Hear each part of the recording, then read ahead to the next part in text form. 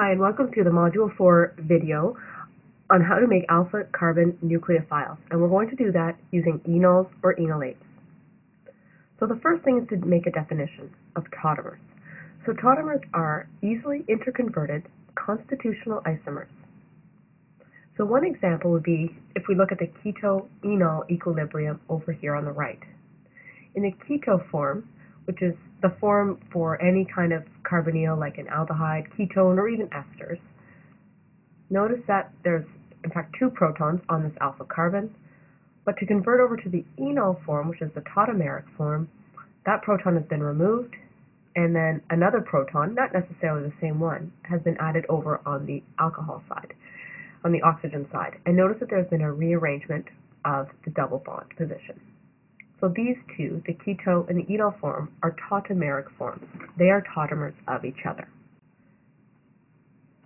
Now this thing over on the right is called an enol because it's formed of an alkene and an alcohol. And there are two ways to make an enol, under acidic conditions or under basic conditions. So first we're going to look at the mechanism for enol formation under acidic conditions. So we take some keto form, some acid, it does not have to be HCl. Note this is in equilibrium. And the first step, just like usual, is an acid-base reaction. We have a protonation of the carbonyl.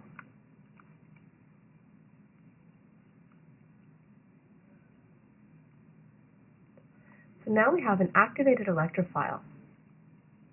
And the next thing that can happen is a deprotonation step. Now it could deprotonate over on the proton on the oxygen to go back to starting material. That can and does happen. The other possibility, though, is protonation at the alpha carbon to give us a double bond between carbon, and the oxygen gets a pair of electrons to neutralize it.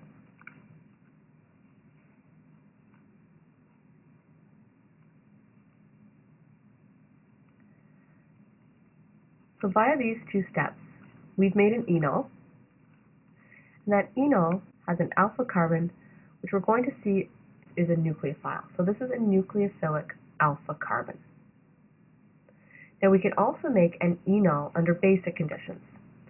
So we start with the exact same starting material, or this time we use a base, such as sodium hydroxide. Many bases are possible. Again, in equilibrium. So again, a reaction in equilibrium. Now here the first step is a deprotonation because we're under basic conditions. We deprotonate at the alpha carbon. Electrons from the hydrogen-carbon bond flow towards the delta-positive carbon, and electrons from the pi bond go up into that more electronegative oxygen. And what we've made here is an enol-ate, alkene, and what would be an alcohol, except that it has a negative charge. So we put the ate on the end of that word to indicate that negative charge. The alpha carbon of an enolate is also nucleophilic. In fact, the next step of this reaction, starting from this enolate, the best resonance structure with a negative charge is on the more electronegative atom. Lone pair goes towards the proton source, kicking out the electrons. And then the enol that we form is the exact same one as we formed before.